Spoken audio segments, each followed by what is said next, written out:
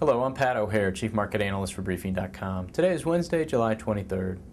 Wednesday marked an active session for Wall Street with 110 companies releasing their quarterly results, including 4 Dow components. In addition, the government announced its weekly energy statistics and the Fed released its Beige Book. The stock market settled with a modest gain of 0.4% in volatile and heavy trade. The advance was aided by a steep drop in crude prices and several better-than-expected earnings reports. The Nasdaq outperformed its counterparts thanks to strength in large-cap technology names. Defensive investments such as the utility sector underperformed, while beaten-down areas saw a surge in buying interest as investors showed more willingness to take on risk. Consumer discretionary stocks rose 2%, with home builders climbing 4%. Automakers rose 3% after General Motors forecast a 2.5% increase in global 2008 auto sales as strong emerging market demand offsets weakness in North America. Meanwhile, retailers advanced 2.4% after crude prices took a tumble. Oil prices fell 3.1% to $124.48 per barrel, marking their lowest level in more than 6 weeks. Crude inventory levels fell by a larger than expected amount, but an increase in gasoline stockpiles raised concerns about demand destruction. The drop in oil prices weighed heavily on the energy sector, which fell 3.8%, but provided a huge lift to the airline stocks, which rallied 8.5%. Commodities as a whole fell 1.7%, with gold shedding 3.1% and the dollar rising 0.5%.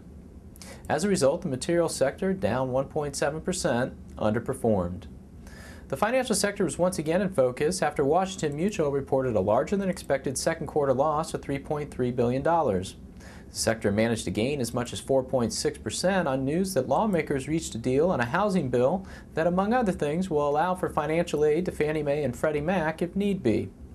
Financials slipped off their best levels to settle the day with a gain of 1.9% after Washington Mutual reversed into the red on concerns that it will have to raise more capital. The financial sector is now up 34% since July 15th, yet it's still down 23% for the year.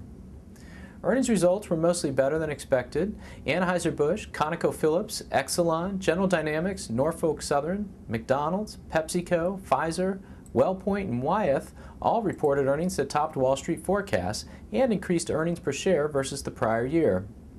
AT&T rallied after reporting an 8.6% rise in earnings per share, which met Wall Street's forecasts. There were some earnings misses. Boeing, E-Trade, Washington Mutual, and Yahoo all fell short of estimates. Meanwhile, Costco warned that its earnings per share for its fourth quarter ending in August will fall well below the current consensus estimate of $1. Costco cited increased inflation, especially energy costs, and a larger-than-expected LIFO accounting charge for the shortfall. Walmart, operator of Sam's Club, fell in conjunction with Costco.